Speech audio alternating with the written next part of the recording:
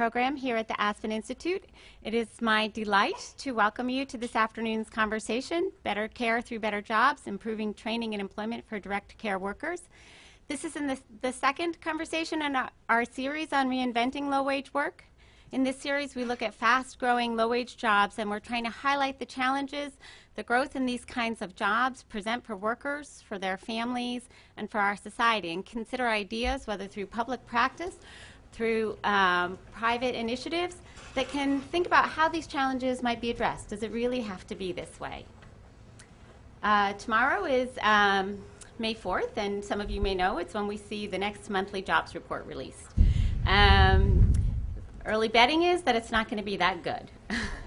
And probably not anywhere near the kinds of job creation we need to reemploy the still nearly 13 million Americans who are still looking for work.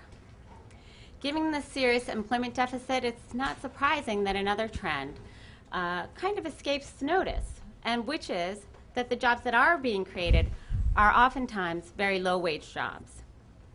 Last month, Bloomberg Briefing noted that over 40% of the jobs created in low-wage sector, created since 2010, have been in low-wage sectors. And that as a consequence, household spending remains weak, and our prospects for accelerating the growth of our economy are dimmer. So these challenges are interrelated, and addressing the challenges of a rapidly growing low-wage work is a crucial conversation if we're going to be serious about how to grow a healthy economy, which truly offers economic opportunity to all of those who are willing to work for it. I should note that much of my own work over the past decade has been in the vein of addressing high-skill issues and how can people get the skills they need to get to high-skill, high-wage jobs. And indeed, that's a critical issue for our workforce. Yet it is hard to see how those employed in low-wage jobs will ever have the time or resources available to them to actually improve their skills and get to these better jobs. But more importantly, for the particular conversation we want to have today, is that these low-wage jobs, caring for our elderly, our parents, grandparents, or disabled siblings or children, are really important jobs. They're not jobs that are going to go away. They're jobs that somebody has to do, and somebody will do. And we really need to think about how we organize and reward that kind of work. Direct care occupations are expected to add over 1.5 million jobs in the coming decade. And yet they're among the lowest paid jobs with few benefits and uncertain hours. So the question before us is, does it have to be this way? And this is what we'll be talking about today. We have a terrific panel to talk about it, and I'm really excited to introduce them. And before I do that, I do need to give the regrets of Rachel Garber-Monroe, the president of the Weinberg Foundation, who had really hoped to be with us today, but had an urgent personal matter to deal with and was unable to make it. She sends her deep regrets and says this is in no way a reflection on Weinberg's interest or commitment to these areas. The Weinberg Foundation's two largest areas of grant making are in caring for older adults and in workforce development. And we really regret that we won't have their voice represented today. On the upside, however, we have a terrific panel, and I will introduce them now. And in particular, I want to thank Lainey Romero-Alston of the Ford Foundation, who is to my far left. She leads the Ford Foundation's Next Generation Workforce Strategies. You have her bio and all the speaker bios in your packet, so I don't want to spend too long introducing them because I want to let them speak.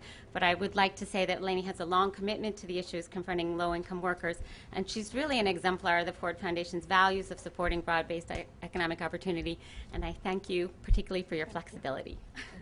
Lainey's joined on the panel by, I'm not going in the right order here, by Steve Dawson, president of PHI, I'll try to go in order, who has a long and deep experience in the issues confronting direct care workers. I've known Steve for many years. I've had the privilege of learning a tremendous amount from him about the complexities of direct care work and the possibilities for improving these jobs in ways that improve the quality of care and the quality of lives of the workers.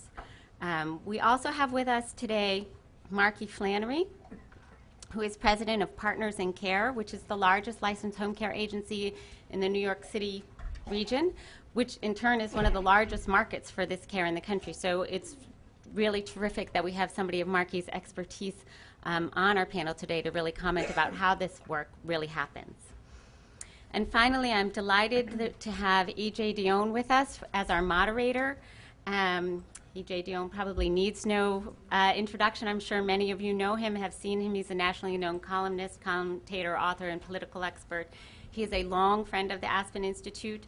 And at the Aspen Institute, we like to think of our discussions as being values-based discussions, and that makes E.J. just a perfect moderator for this. E.J. is somebody who not only thinks deeply about the issues and has tremendous political savvy, but he also thinks about how these issues relate to our values.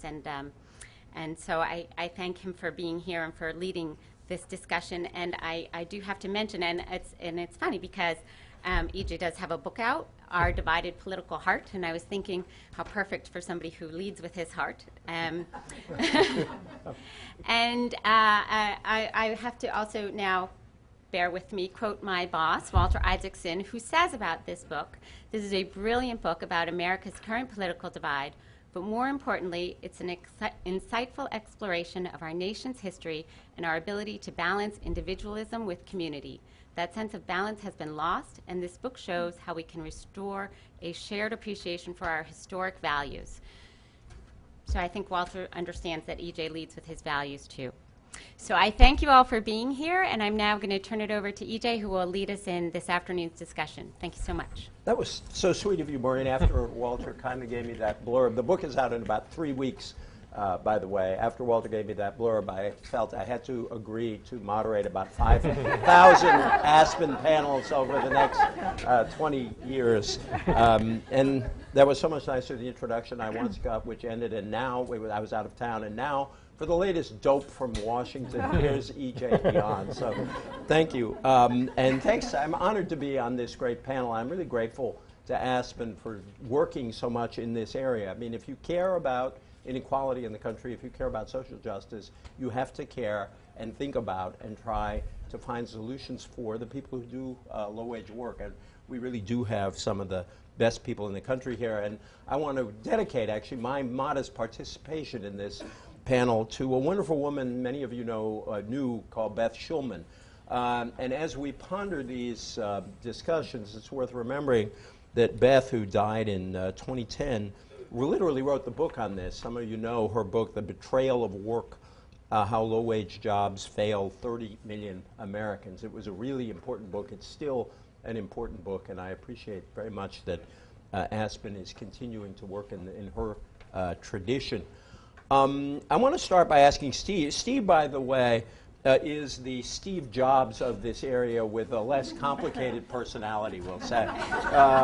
But I first met Steve when I visited PHI in the Bronx. It must be 10 or 15 years ago. 10 years ago. The time they employed about 500 people. Now, Steve tells me they're up to 2,000. It's really, you should all go visit him in the Bronx. And I'd like to ask Steve to start us off by talking about the day and the life of the direct care worker, the challenges, the opportunities, and talk about what your organizations, sure, I think plural, really have done in this area. Happy to. So the direct care workforce, these are mostly women who care for your loved ones. They're the home health aides, the certified nurse aides, the personal care workers. They help with the tasks that we take for granted every day, but many need to just live independently at home or in the nursing home. Transferring from bed to chair, feeding, bathing, that's very, very intimate work. And the tasks are different titles, but the tasks are fairly similar, but the setting differs a lot. If someone's working in a nursing home as a frontline worker, while the tasks are the same, they're dealing with a number of different residents all at once. They're having to respond to call bills across the hall. It can be very pressured in that regard. If you're a direct care worker in the home, it's different. It's more one-on-one, but it can be very isolating. You're really on your own. You don't have a nurse right behind you to help out if something happens right away. So it can be a very challenging job. And it's often called a low-wage job, but it's certainly not a low-skill job. It requires a type of emotional intelligence, negotiation. You walk into a stranger's home.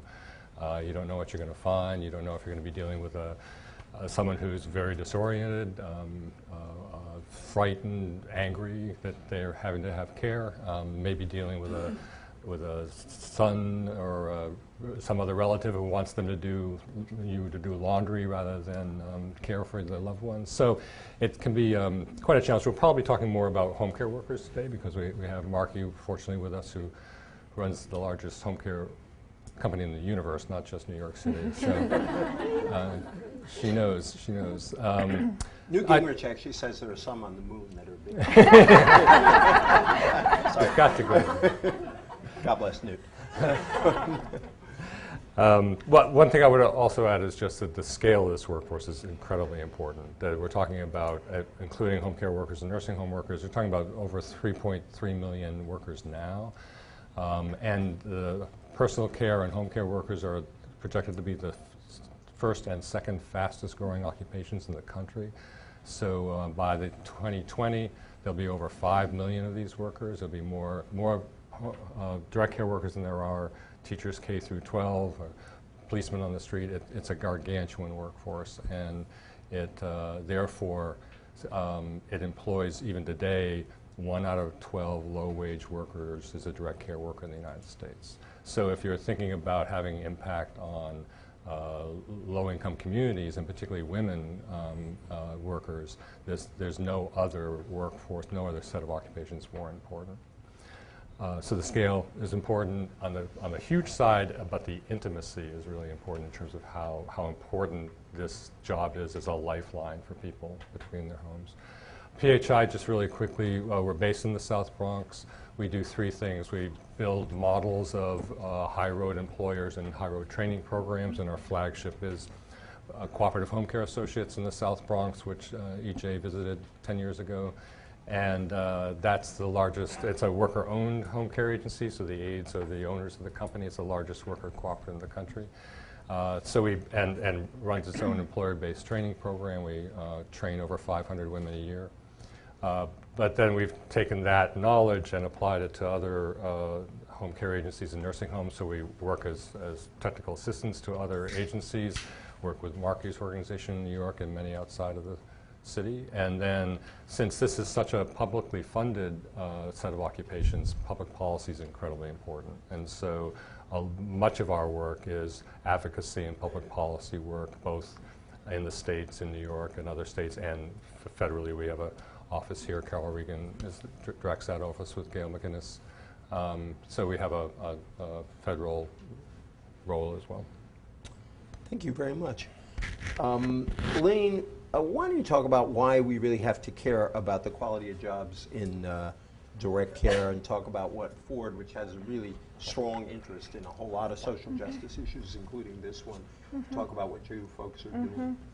Well, I'll start with that one because Ford does have a long trajectory in workforce development over the last 30 or 40 years, and that focus has shifted as the context of the workforce and the labor market has shifted, as well as some of the sort of strategies and thinkings within the workforce development field have shifted. And I would say since the early 2000s has most definitely focused on a sectoral approach of really understanding that is critical to be able to create the kinds of strategies and programs and models that are particular to a sector, because sectors are different, and that can bring stakeholders together to come up with really good solutions both for employers and for workers.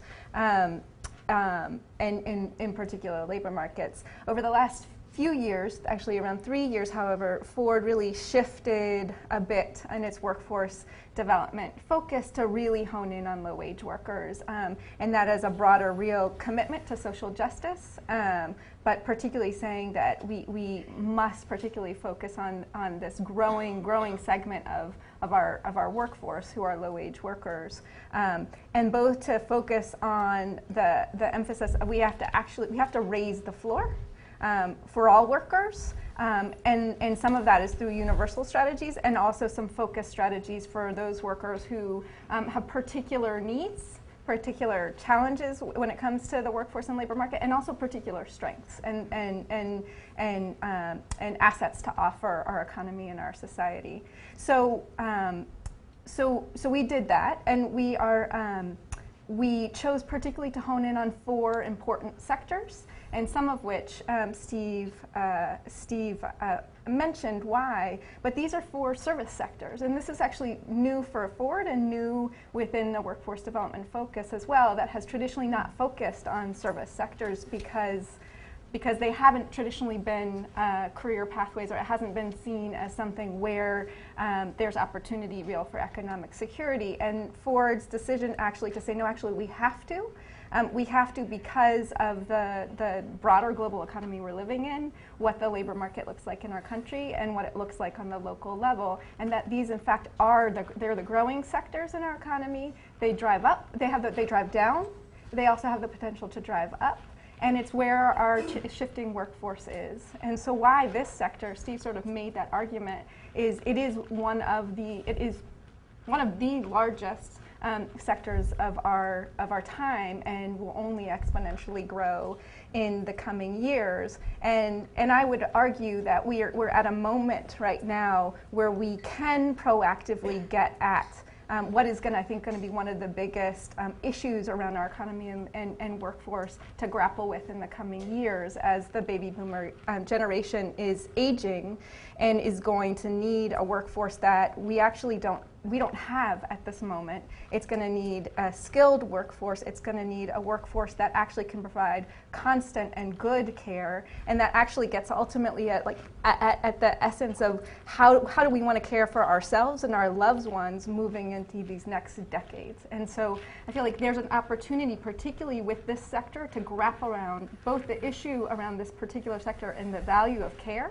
in our society, in our economy, but that also could have real lessons for other sectors in our economy, and could really actually show that actually in these low wage service sectors there actually is the potential both to raise the floor but also create really good jobs out of these long-term jobs, career pathways and career jobs for workers that could actually really also address the issue that we're having of the diminishing middle class in this country. So how can these be opportunities that really drive economic opportunity, drive economic well-being for all?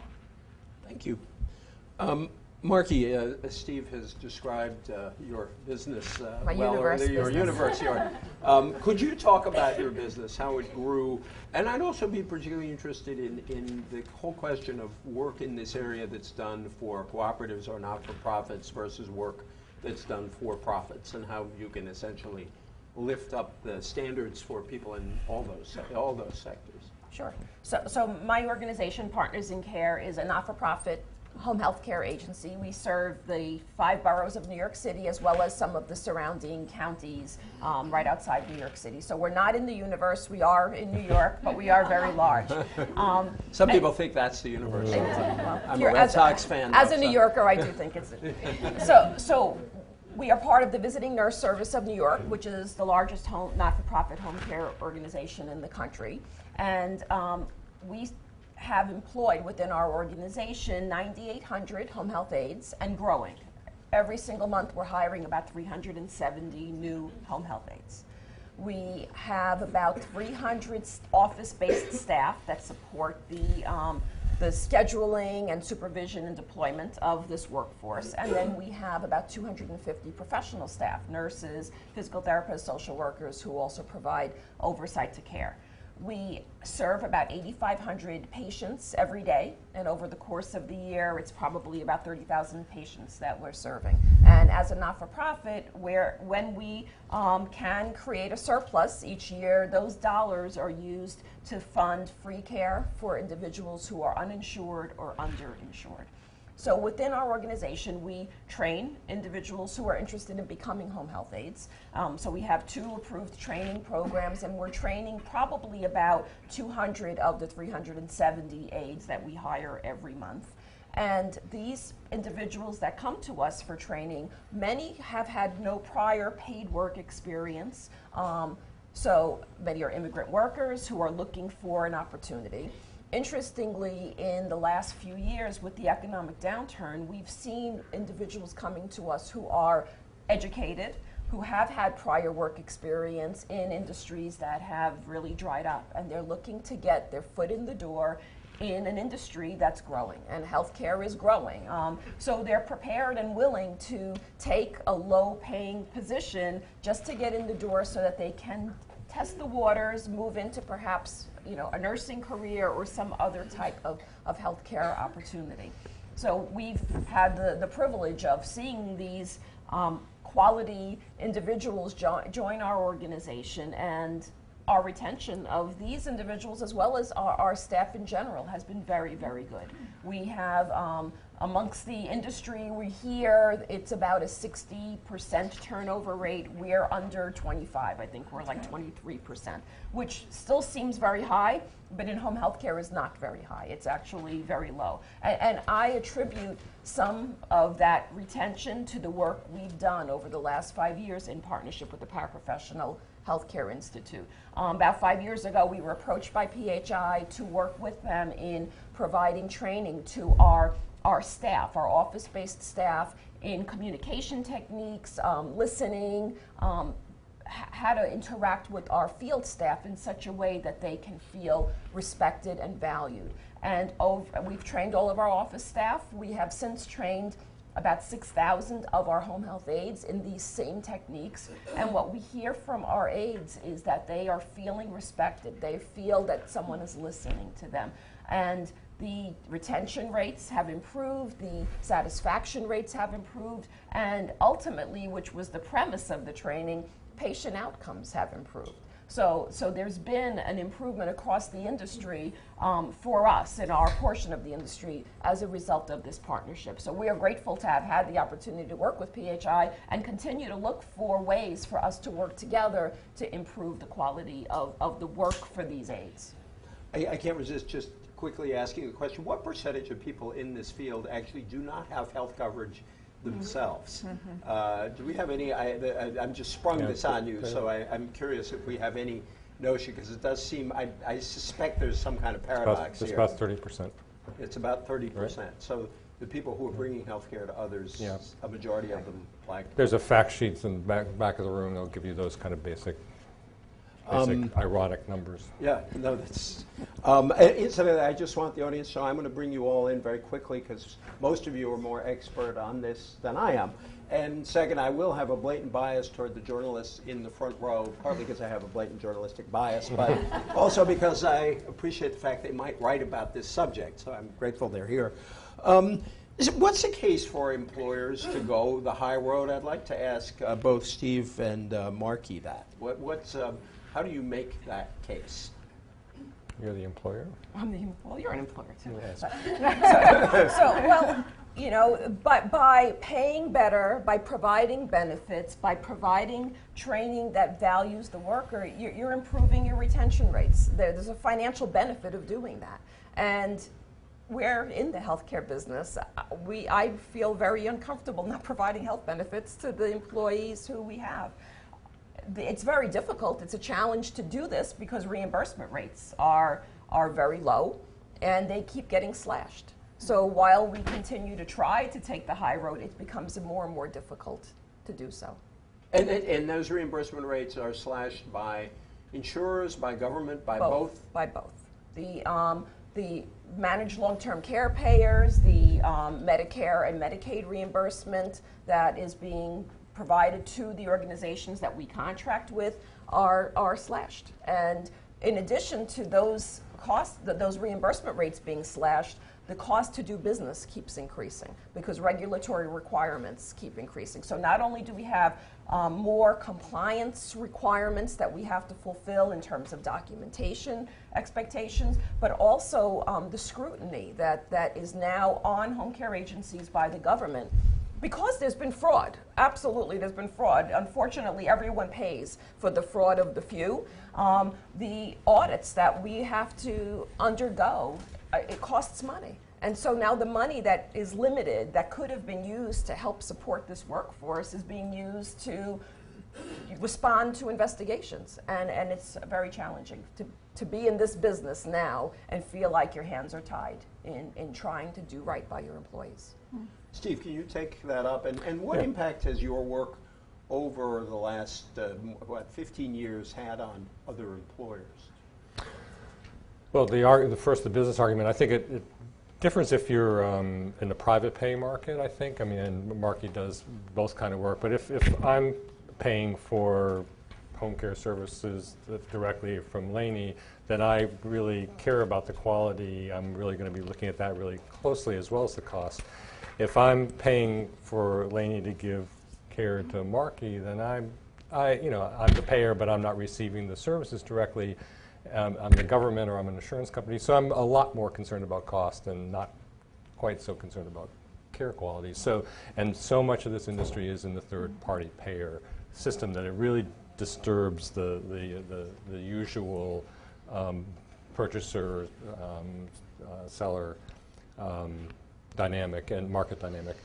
So it's an easier case, I think, to make in terms of customer service. If you're running a private pay business, you've got a real incentive to make sure that your aides are the very best in order to bring in that private pay. And the publicly funded, I think Marky spoke to it, automatically of we found the most success in those agencies where there's a leader like Marky who genuinely cares and wants to be the leader of an organization she's proud of that's doing the best by her customers, the consumers, as well as her workers. And when you have that kind of leadership at the top, then there's other business arguments to make in terms of efficiency and turnover and all. If you're a leader who is only looking at the bottom line, there's definitely a low road that pays. And it's a tougher case to make if you're dealing with leadership that is only looking at turning a profit. So I think what we've seen and what we'll be able to see is genuine direct connection between the investment in frontline training, higher wages, benefits, better supervision, peer mentor programs, all that kind of work, and much lower turnover. And that's the primary financial benefit, as well as once it gets going, you're running a much smoother company. You have fewer problems, you have fewer headaches. You've got a staff that's enjoying coming to work. It's a much better job to have. Hang on just a sec. I want to go to Lane on one thing, and then I'll come over. Ford is invested in a lot of these efforts. What are you learning from the grants you're making? Well, I think the importance, as Steve mentioned, of multi-pronged strategies, both to raise the floor and to create those opportunities for career pathways, I think is something that's really critical, and particularly in these sectors. One thing that you just made me think about, Steve, particular to this sector and to another sector we're working in domestic workforce, where it's actually is greatly connected to the direct care workforce, is that many of these workers of these sectors have actually been fully excluded from the kinds of standards and protections that other parts of our workforce have been. So basic things that we would take for granted, like minimum wage and overtime, and I think I can say this here that there's been some great strides that the administration has been taken in recent months to try to fix that, the DOL, to actually bring direct care workers and some domestic workers actually into the kinds of protections that we have that actually raise standards and ensure that at least there's a bottom floor. That also, I would say for employers, also sort of evens out what everyone's working on, that everyone needs to at least pay a bottom, the kind of minimum wage and overtime.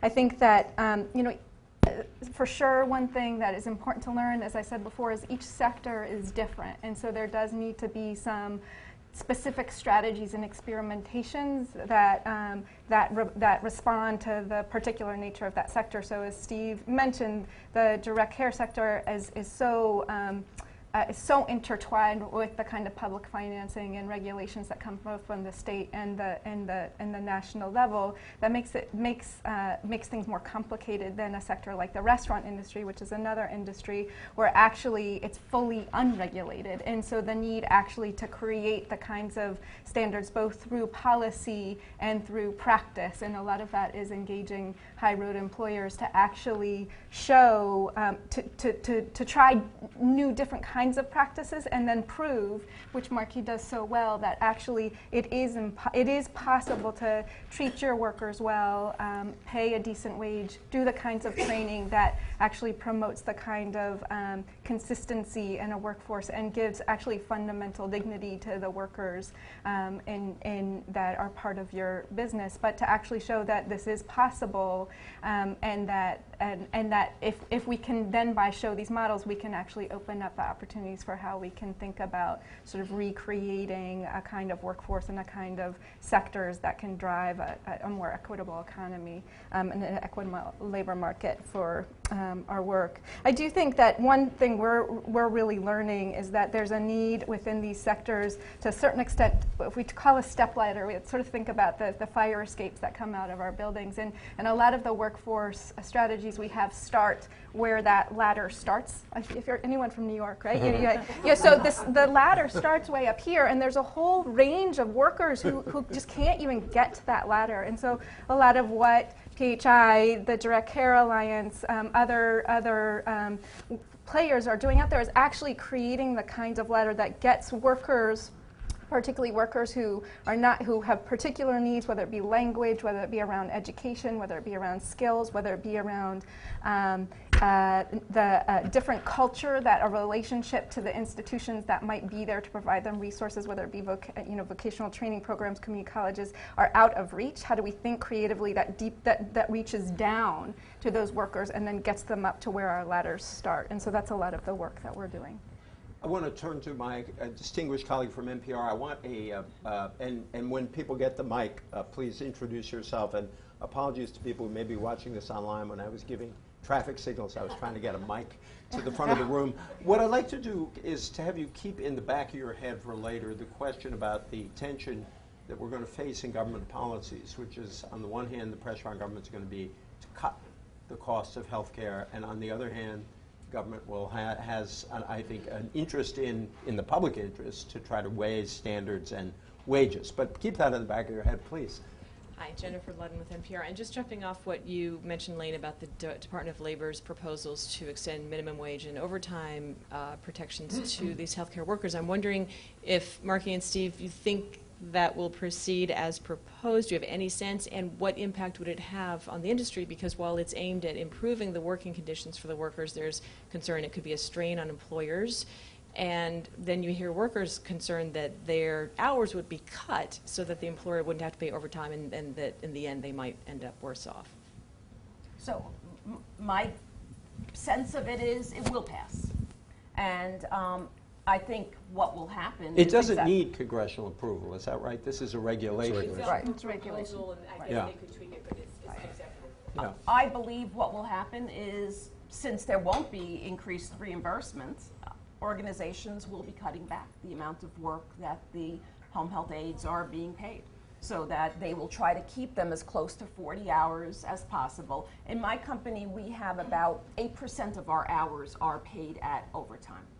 And as this, passes, it starts to, the ability to pay that would, for many organizations, would start to be difficult, and they'd have to cut back the amount of hours they permit their employees to work, so that with only rare exception will individuals be working more than 40 hours a week. And is that a good trade-off? Do you support the changes or not really? I support it in terms of the benefit to the worker. I think the unfortunate side of it is the worker's not going to experience the benefit. I don't know that the worker's going to come out of this feeling any better. And what we hear from the workforce, and there's been many studies done looking at the workforce, they don't want this, because they believe that their hours will be cut and they'll have to work in multiple agencies to try to get the hours that they need. So I think it's a challenge for organizations to pay this, and in return, they may not be able to do so. Steve, I got a sense from our conversation coming in, you may have a slightly different perspective Yeah, on this. we agree on much and disagree on this one. Yes. Although we do agree, everything we've heard is that the administration is very committed to getting this regulation through, out of DOL into OMB and off into approval. There's not too many regulations you hear about in which the President of the United States announces the changes at the White House surrounded by 20 home care workers. So it's pretty clear that there's a very strong political commitment to this at the White House level. So I think in the end it's going to be an important positive. I think that there's definitely going to be a short-term disruption, as there is in any massive system in which you've had inequality that's sort of built into the structure. It's built into the way financing, the reimbursement structures. And so you can't change that overnight without having some impact, short-term or mid-term, on both consumers and workers. But in the long term, I think it is going to adjust positively. You can, the argument that if we can't pay direct care workers overtime because that raises the cost, and that means we can't have as much service out in the community. You can make that argument about any, certainly public service. You can say if we didn't pay firemen overtime, we'd have more firemen on the streets. But the difference between firemen and the home care worker is mostly race, class, and gender, right? So there's really important way to professionalize this job, to say this is real work. This is real work that deserves all the protections that almost all of us all enjoy. And because it's going to be an immediate adjustment, is not a reason not to do it. It's a reason to really work hard to make that adjustment as painless as possible, and to make sure that as soon as possible it becomes more the norm. And cooperative home care does pay time and a half at base wage now for its home care workers, and we still have about 7 or 8% overtime as well. So I think that initially there might be there will definitely be a collapsing of overtime work, but I think it's going to spring up somewhat over time as the agencies realize that they're going to need to do some overtime just to make it work. Lynn, do you want to cast a tie-breaking vote on this subject? Well, you don't have to.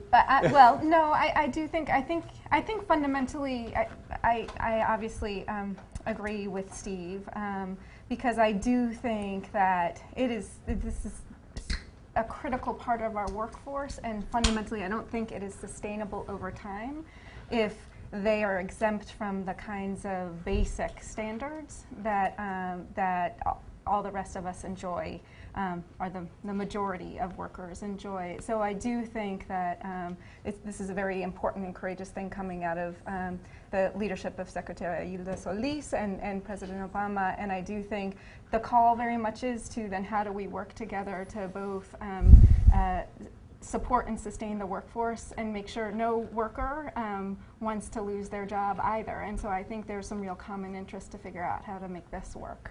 But I do think unless there's this kind of regulation put in place, we can't depend on the labor market to correct that itself. So I think it's a place where policy and regulation is really, really important to even just set the bottom floor of what needs to be happening. Briefly before we move off, you wanted to come back, and I wanted to ask Margie if she's now totally persuaded to the other side.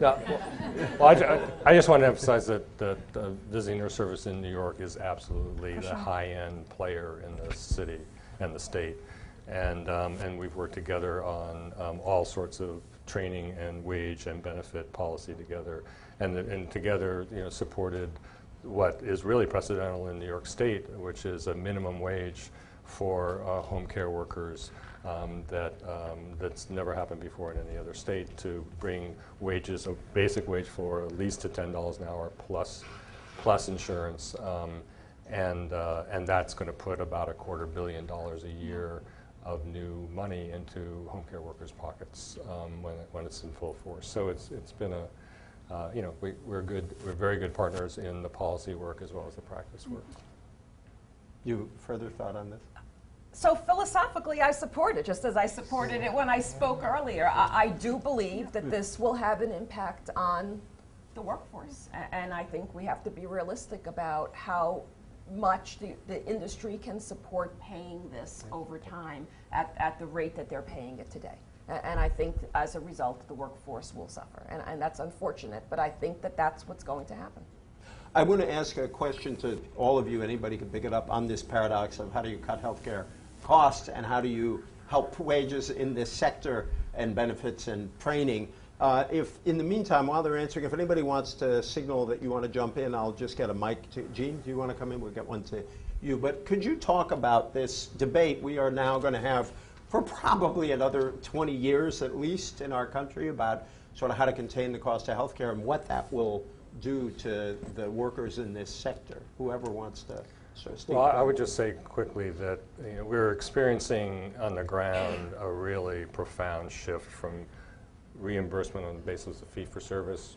Every hour you work, you get reimbursed, to a managed care environment where an agency or program is given a set amount of money and expected to have certain care outcomes out of that set amount of money, and it's really much more up to the provider, the payer, to figure out how to make that work. And that shift of now creating this sort of black box inside of which good guy employers can do some very creative stuff and bad guy employers can do some very interesting stuff as well, is shifting. It's going to shift that whole question really profoundly. And the good side, the opportunity, is that it's an opportunity to begin to redesign the delivery of care in a way that each level of the workforce begins to work at the top of their license, the top of their skill base. Right now, everyone tend to be working at the lower end, and so. What does that mean? It means that home health aides can do things that can't do things now from a regulatory perspective or from a reimbursement perspective, in terms of the type of service that they provide. In terms of depends on the state. They can't do injections. They can't do blood pressure, whatever. Within a managed care environment, you're going to have a much more of an economic incentive to be, since you're paying for that person already. How can you make the highest and best use of the aide so the nurse can be free to do her highest and best work, so that she's freeing up the doctors to do their highest and best work. And I think that's the real opportunity to answer that conundrum of better quality outcomes, but at a more efficient, at a greater, a lower cost overall. And that's the real possibility. Do you think the medical profession will be sympathetic to this shift? Because there is a lot of talk about how physicians' assistants or nurses or, as you go sort of through the healthcare ladder of expertise, you could have a lot more done by people who in effect charge a whole lot less per hour to do the same thing. What do you think the dialogue is going to be like with, say, the medical profession on this? Dialogue I use in a sort of an ironic way.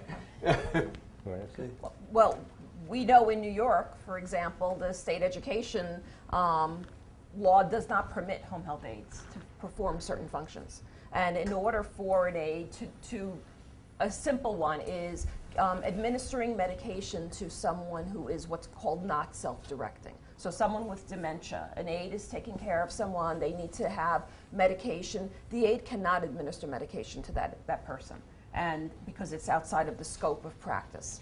And more of our aging population has dementia, and they're not able to receive the kind of care that they need to get from the home health aide workforce, and the state education law has not been changed to support this. So I don't think it's going to be very receptive, because there's a feeling that jobs will be taken away from the higher paid individuals.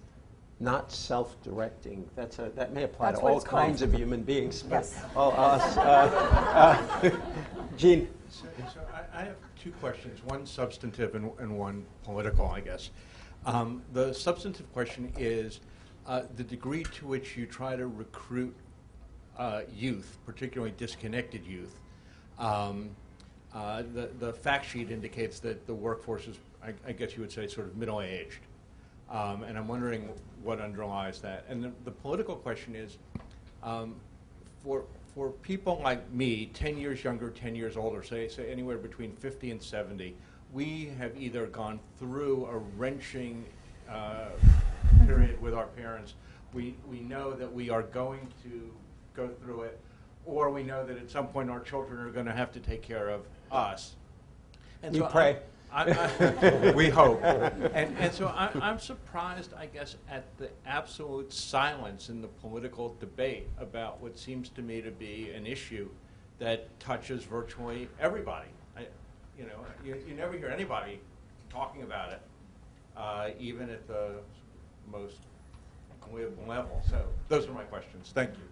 So at either a glib or a non-glib level, because we were just talking about this before the session started. Who wants to start on that? Well, I'll speak to the first question sure. about so we recruit anyone who is interested in becoming home health aides, and we have individuals, the minimum age is 18, so we have individuals as young as 18, and we have individuals who are in their 70s and 80s who come to our door who are interested in being hired as a home health aide and who may need training to become a home health aide. And we find, realistically, that people in their 30s plus tend to do better and tend to have greater retention of that workforce. But we don't discriminate. Whatever the age is, if they're able to pass all of the screening requirements for hire, we will consider them for employment. And our experience is similar at cooperative home care, although we're now finding about 25% of our enrollees are between 18 and 25. The age, they do have a little bit harder time because, again, the maturity, you need to have a great deal of maturity to walk into a stranger's home and be able to negotiate all these relationships. So I think that's probably the major reason why it's harder, a little bit harder to retain. But it's still a very important part of the recruitment. On the political side, I share your frustration, but I would say that there is getting more attention. We do our own sweep of all the news articles in the country, and it is just incredible the amount of coverage locally that's happening on this issue compared to like 5 years ago. So it is beginning to pick up, but it is just at the beginning. I think one of the reasons why it's still relatively hidden away is for the very reason that everyone wants to deny they're getting old or they're going to get sick. All of aging is a hidden issue. I think it's further exacerbated. I testify to that. Yeah, I mean, we don't want to admit that that's the end of the story. But the other way it's hidden is that there's an assumption that there's sort of an endless supply of low-income women out there who are always going to be available, and that was true for the first couple of decades when we were building this system. But if you look at the demographics of this last decade of 2000 to 2010, and now this current one, 2010 to 2020, 2010 to 2020, we're going to need a net additional 1.6 million direct care workers. And since this is traditionally a woman's occupation, the net additional women entering the workforce during that same 10-year period is only 600,000. So so there's all these other jobs, lawyers and doctors and that women fill as well. So there is going to be a shift in terms of we're passing this point in which the supply of workers is going to be relatively restricted compared to the demand that's going to just be. We were talking this morning, and every day now, 10,000 people turn 65 in the country. Could that, by the way, and I want to go to Lane, have any positive impact on wages and benefits? I mean, if there's a scarcity, it's supposed to work, that if there's a scarcity, people. It's a problem of if you're in a buyer-seller dynamic, that helps, but if you're in a third-party pair, that disturbs that relationship, and so it's not automatic. Right? To respond to the last question that Ford is heavily invested in, and for me is actually one of the more exciting things on the horizon, and I think it's just coming out and hopefully will gain some attention over this next year, is that there has been this formation of a really broad coalition, an alliance that's bringing together folks like PHI and the Direct Care Alliance with the National Domestic Workers Alliance, that's really making the connections that actually it's the domestic workers who are often, as Steve mentioned, now moving to do a lot of the elder care work, and so there's a real connection, but largely in the home, largely immigrant women, and not necessarily connected to this workforce, but the great potential of connecting to the workforce with labor unions, both SEIU, AFSCME, AFL, and others, with senior organizations, disability rights advocates, which it's actually, as you said, this is an issue that touches everyone in actually a really deep way, and has allowed for folks who haven't come around the table to come around to the table. And as I said before, for a minute, we have a moment actually to put forward some proactive proposals, rather than it will be taken up. It will be taken up within, the chambers around here, and will probably go to a pretty low road place. That we have a moment actually to build that kind of coalition that actually connects to the various interests, the interests of the workforce around what kinds of new jobs, what kinds of job standards, job training, that connects to the interests of the folks who need care, in terms of what kind of care, consistency of care. As Steve said in the beginning, the quality of care is so important in this, maybe than most other sectors. But then also the family members and the folks who are struggling so much to afford the care because of the mess that we talked about, that how do we try to find, and folks are busily working away on this, many folks in this room, of actually putting together a comprehensive proposal that sort of builds from local proposals, state potential solutions within a sort of a broad and bold national agenda. And I would also say connects also to the issues around a largely immigrant workforce, and how do you connect workforce training and education to really create pathways for folks to step into this workforce in a way that they have the kinds of proper documentation and whatnot. So I'm hopeful that actually this year we will hear some of that. There are going to be in cities across the country, they're going to be carrying out these local care congresses. They're engaging seniors around both this values and this agenda in a really different way in this upcoming year. So I actually think someone from the Caring Across Generations campaign is here. So could I have two people who want to get in, but I just wanted to use what you just said, Lane, as a transition to something we wanted to deal with, which is to have Steve talk about the national and local campaigns in various areas that PHI is involved in. I just think it would be a good time to put on the table. Then I'll bring you both in at the same time. Steve? Well, definitely on the policy side, the Caring Across Generations campaign is really important to raise this public voice, to join workers and consumers together. That's very important. We're working with the Weinberg Foundation on a national pilot in New York City that's a pilot on the home care training workforce to show what are the quality standards of what a training program should look like and what an employment program should look like. I'd say that the other thing we're doing is trying to emphasize what Lainey's referred to around raising the floor and building ladders, that we think really strongly that the workforce development field and the departments of labor at state and federal levels have really overemphasized the career ladder side of the solution. That while that's very important, it really only impacts a relatively small percentage of low-income people. And at Cooperative Home Care, there's 2,000 workers. Maybe a couple of hundred maybe will have access to a career ladder opportunity to go on to a higher career, but that leaves 90% of the workforce, and you've got to have a strategy of raising the floor. And there's lots of ways to do that. There's these minimum wage laws, making sure there's health insurance coverage, better training standards, connections to public benefits.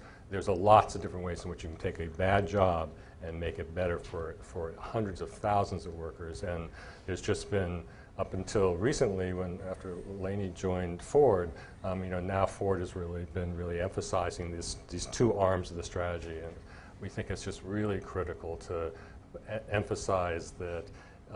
The analogy would be that in housing, that the success would be to get someone out of the poor community and into a nice home in the suburbs. Well, that's nice and that's a great story for some, but if that just leaves the low-income community as it is. And same with the job strategy. You've got to have a strategy that raises the whole floor.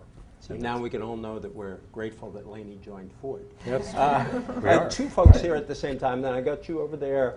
So, and then we'll do two in the back, and then we'll bring it up to you. If two people at a time, so we can get everybody in. Sure. I'm Ann Montgomery with the Senate Aging Committee, and glad to be here. And I know many of the people in this room. Good to see you all. Just want you to know that Congress is not AWOL on this.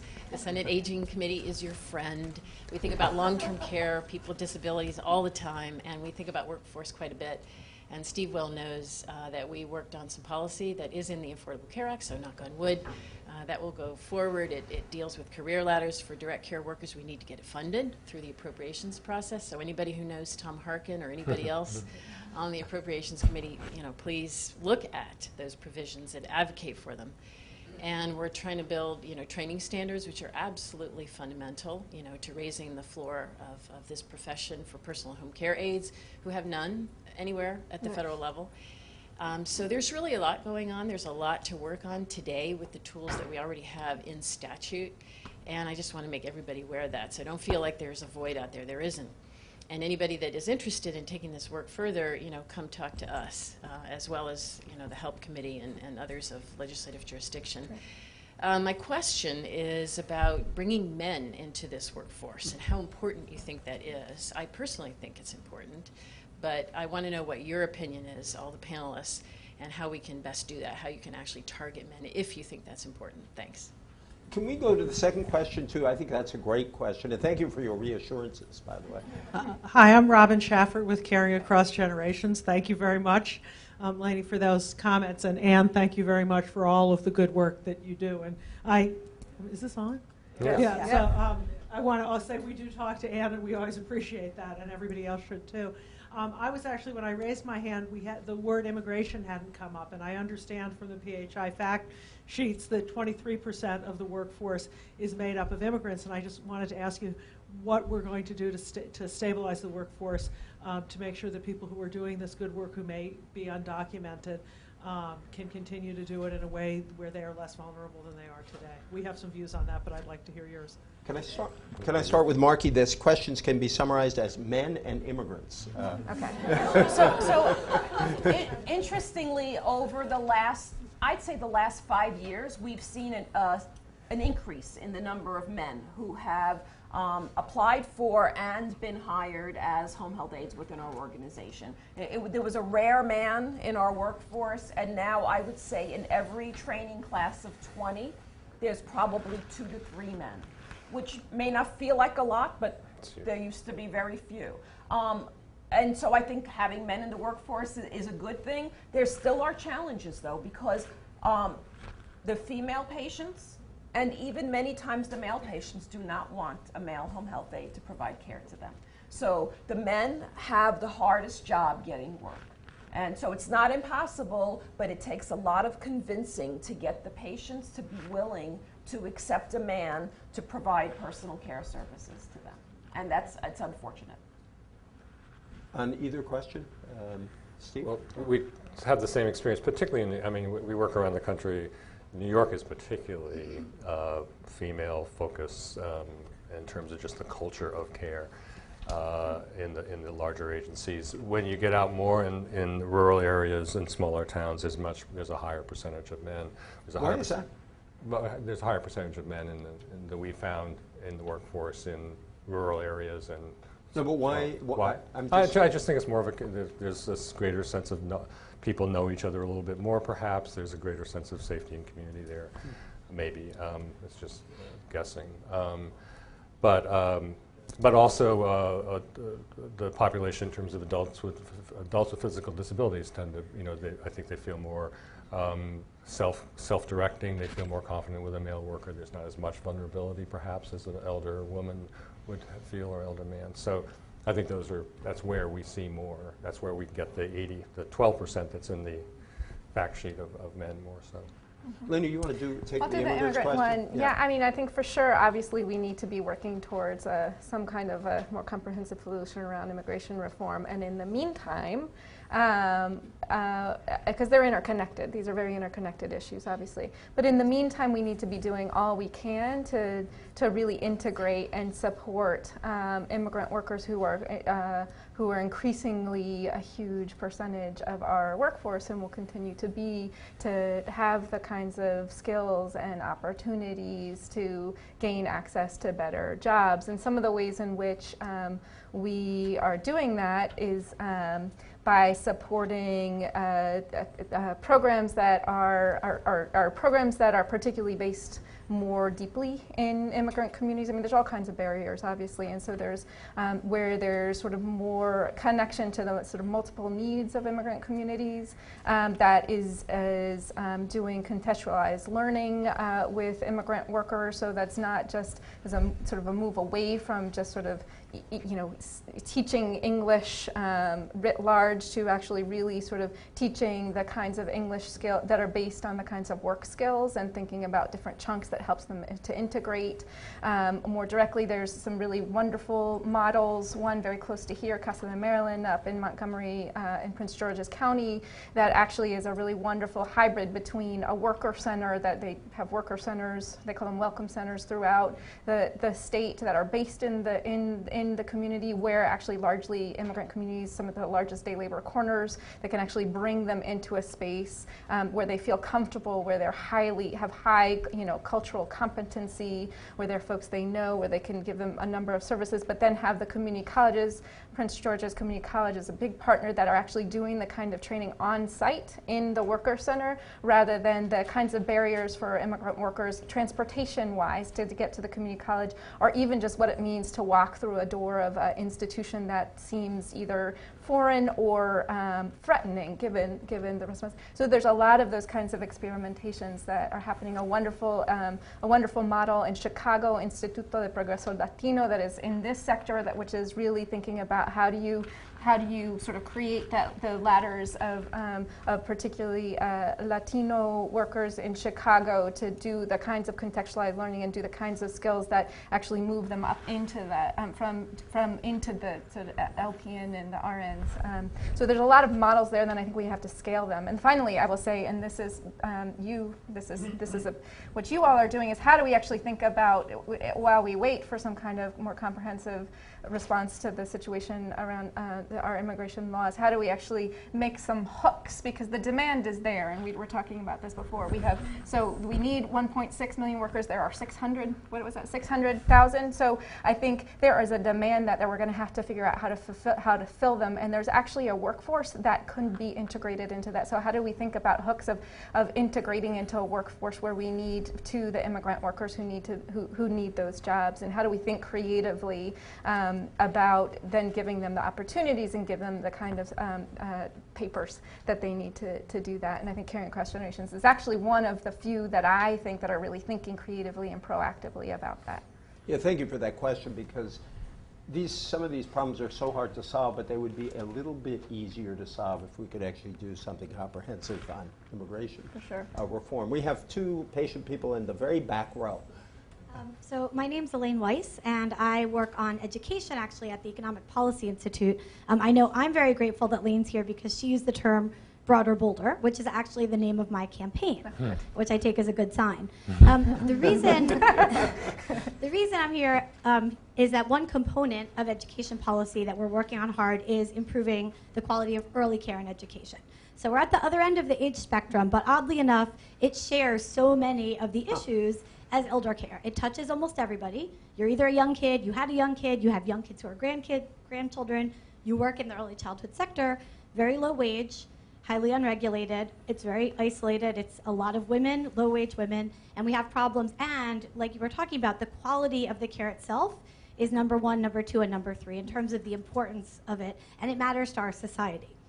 The question I want to pose to all of you is, we've been trying to think creatively about how do we message this? How do we get it to come across that this is important and that we shouldn't be, basically what we're doing right now is debating between being a burger flipper or being an early childhood care. I mean, is that really the importance that we place our children in? That's what we do in terms of economics. So the question to all of you, and it was touched on before, is what space is there in your sector and in our sector to message that this is an important way to improve and resurrect the middle class and create middle class jobs? Because that's kind of the way that we're approaching it, and I think there are commonalities here. Thank you. Hold off on that. What a great question. This is a really cool audience. Please. Yeah, my question is related. Looking at the parallel of the early childhood system, there's been a lot of work on career ladders in that sector. And the way it's being discussed here, it seems to me, as someone who doesn't know this field all that deeply, is that a career ladder means moving up into a different job, like going from a home care worker to become a CNA. Whereas in the early childhood field, through programs like Teach and Wages, they've created systems where you stay in the same job, but by improving your levels of skills, you can get wage subsidies that are publicly and privately funded. And it's a way to retain qualified workers, since retention is so important in that field. And so I just wonder if anything like that is at all possible. It sounds like if you're expecting wage subsidies to come through increased medical reimbursements, that's never going to happen. But can we think about it as a workforce development strategy where we could be subsidizing employers to provide those ladders within a specific job? Thank you. Who wants to? So we have explored the career ladder approach that you described, and we keep coming back to the same issue of, if reimbursement is being made by third parties, there isn't money there to be able to pay more. So we've done things like training aids, specific skills to work with individuals, for example, with the hospice population, with the terminally ill, and we provide specialized training and specialized skill, and they work predominantly with that population. And while we've done more to enhance them and enhance their role, the money isn't there to be able to provide greater payment. So they can feel good about what they've done, but they don't see anything more in their pocket, and that's a challenge. And this is where perhaps, if things go right, managed care reimbursement can change that dynamic. Because right now, you're paid just for the number of hours you provide for a particular type of worker.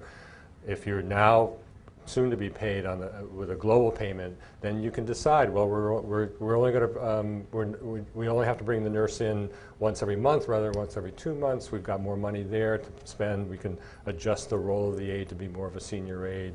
So there may be within this box of managed care reimbursement chances to build those ladders. Right now, though, particularly in long-term care, there are very few rungs. There's a low rung, and then there's an LPN, and between the home health aide is 2 weeks training, and an LPN is at least a year of college, and that educational leap is gargantuan for most people. So, so what we're trying to do is identify advanced aide roles where you don't have to go to college, but there's lots of really important responsibilities and skills that can be embedded in a middle rung there at least. So, what was the education? What was the first question? What was your? I can only remember one question. I'm wondering how you can. Oh, thanks. I'm wondering what role you think the message of kind of resurrecting a middle class and of creating, not just creating jobs, because you all talked about this challenge. We are creating some jobs, but we're creating a lot of bad jobs. Right. How do we re-emphasize that we need to create good jobs so that we're not, racing to the bottom? Well, if you're in a particular industry like education, early childhood education, you've got to have good models. I mean, I think if you're trying to, you can't just be saying these are great, come, join this workforce, it's a wonderful job, and then they get there and it's a terrible job. So, so you've got That's happened before. Yeah. So that's a lot of the work that we've done, is to create good models where you take the best that you possibly can of the limited resources you got and really show what is possible. I would happy to talk with you after. I would be a little bit careful about this middle class argument. I think what's achievable and really important is for these hundreds of thousands of jobs of women in these jobs, millions of women. They're not necessarily going to be middle class, at least as we understand it. But the difference between either being on welfare or patching together a few jobs and maybe making $7,000 or $8,000 a year and making $20,000 a year and insurance, that's not a middle class job, but it is a hell of a lot better. It's just genuinely meaningful. So I would everyone, I know that the middle class is the political phrase, but I would like to come up with something that's different and more powerful that would actually we could deliver on. Lenny, can I ask you to hold to the next round? You'll go first because there are 3 people I see, and then several the gentlemen in the back. So could I have 3 now, since we can keep doing this as the time runs out? Over here, and then this gentleman, and then the lady over there, and then I'll go to the back of the room. Go ahead. Thank you. My question actually builds off of what you were just talking about. And one of the challenges that direct care workers, and especially home health workers, face is earning family-sustaining wages because of the fact that so many are only employed on a part-time basis or are only able to get part-time hours. And what I was wondering is how you see that being turned around. And particularly, Marky, I was wondering, with your retention rates, is your workforce composition different? Do you employ more of your workers on a more full-time basis than part-time basis? Thank you. And then this gentleman, I must say I love hearing the term family sustaining wages. It goes back to the very old concept of the family wage, which we used to talk about as about 100 years ago. And it's just a very important idea. Sir. And then to the lady right behind you, you can pass it back. Me? My name is George Safakis. I'm the CEO of Excella, and we represent HOSA, Future Health Professionals, here in Washington. I'd like to follow up on the youth strategy. HOSA is an organization that has 150,000 students this year, 47% minority participation, and is the only organization pre-post-secondary that is all healthcare, heading into all of the allied health professions. And so youth strategy is extremely important. HOSA is growing yearly 10, 20%, but it's clearly not enough. We need a larger pipeline, and I'm wondering what you all think in terms of the youth strategy. How can we expand and multiply and leverage the pipeline that's already in place? Thank you. And then over here, and I promise, sir, we'll get to you before we close.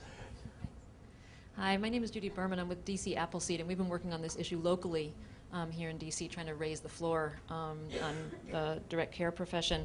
And I have two questions.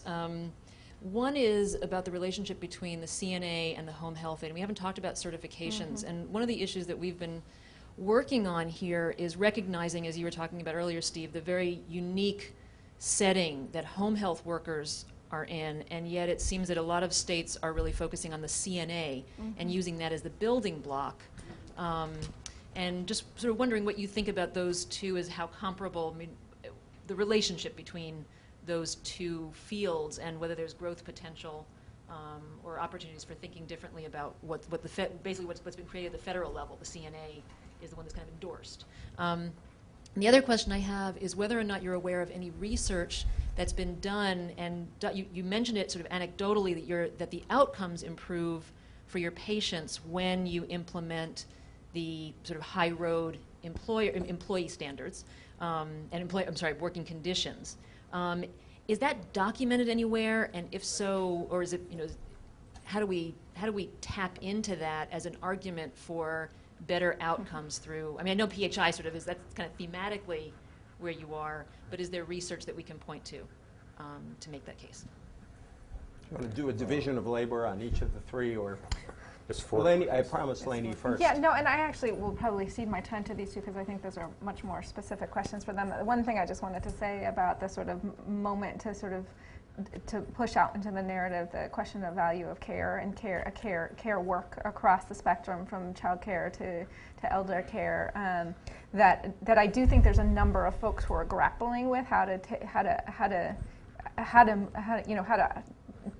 leverage the most opportunity we have, and for sure, within the caring across generations, there's the spectrum between domestic workers who are doing both and the direct care workers, and they're doing a lot around messaging and framing. I think that they're focusing more on the elder care, but their vision and ambition is most definitely to make the link, and so I would just encourage a connection there if EPI is focusing on that to connect with the folks in the room there, because I actually do think this tension around, do we frame it around a middle class conversation or do we frame it differently, I think is one we need to take up together, because otherwise I think it ultimately ends up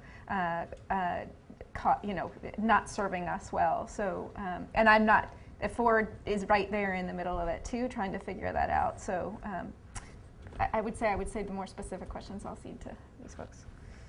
Okay, so I'll start with your question about how our work composition happens. So our aides are all hourly employees, so they get paid for however many hours they work. On average, our home health aides work about 32 hours per week, but that's a pure average. We have some aides who are working 84 hours a week, and we have some aides that are working 9 hours a week. A lot of their ability to work closer to that 30 to 40 hours depends on the aide's flexibility. So they'd have to be willing to work, multiple patients over the course of a day.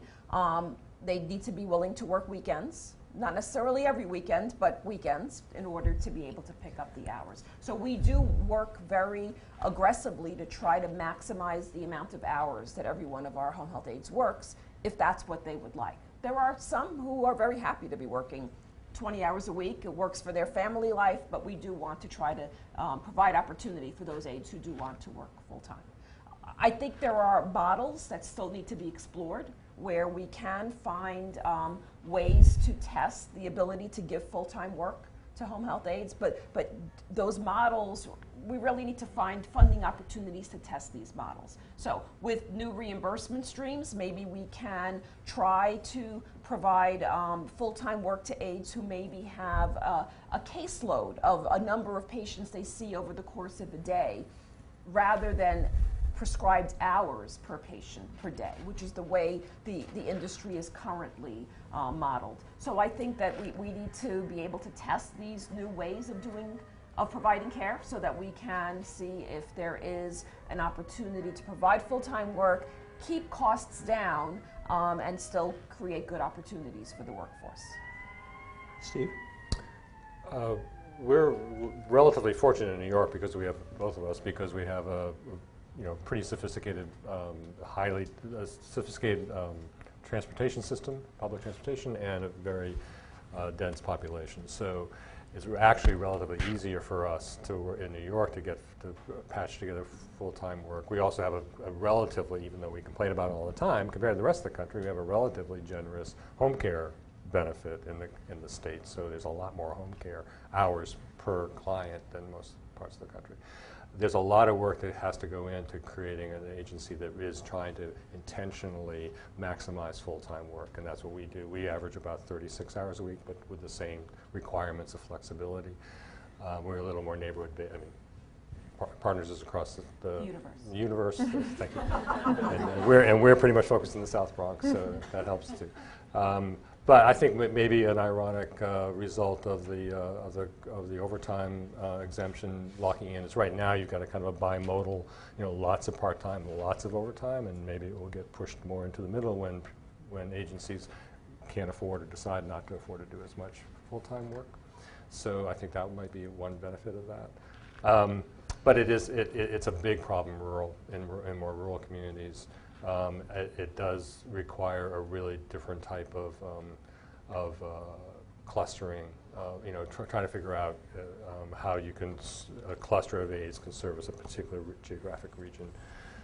But there's no easy answer. We've tried a lot. But it's critical because we're talking, the difference between $1 or $2 an hour is important, but the difference between working 18 hours this week and 40 hours next week and 13 hours the next, that's what really kills you. That's what makes it a very difficult, unstable job. That's one benefit of the nursing home, more facility-based care is it's regular work, but interestingly enough, the turnover in nursing homes is higher than it is in home care.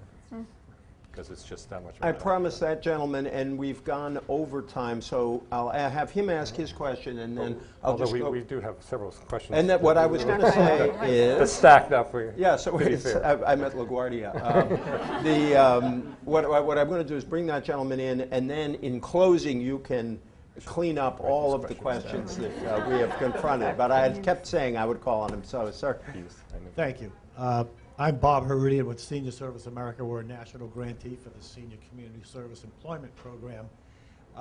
One of the things that's been discussed here is about 10,000 people turning 65 every day, but they're not likely to be they're not the major group of clients, nor are most of the boomers today or in the next 5 or 10 years.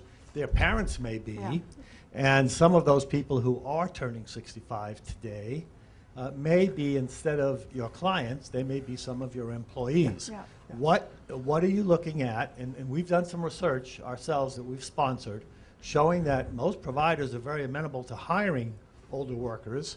A lot of older workers prefer, especially if they're looking for a second career or re-entering or something else, in a kind of partial retirement situation, they wouldn't mind working part-time.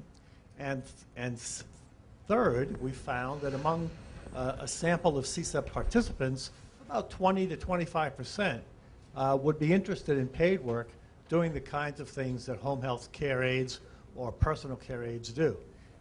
What do you see in the future, or do you yourself recruit older workers? I think that's a possible resource.